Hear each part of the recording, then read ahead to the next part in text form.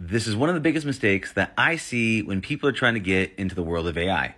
People get excited by the potential of AI, but they don't have a clear vision on what they want. They just know that AI can solve their problems and they just want a quick and easy solution. The only thing is that AI doesn't actually solve a problem unless you know what problem to solve.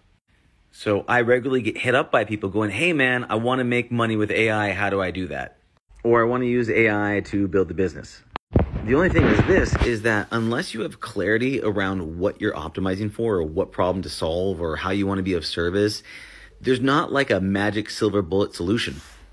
And if you think of AI like an intern, someone you need to teach and train and show the ropes to, if you suck at communication and you suck at being able to give directions, then AI or ChatGPT or whatever you want to call it is not going to know what to do.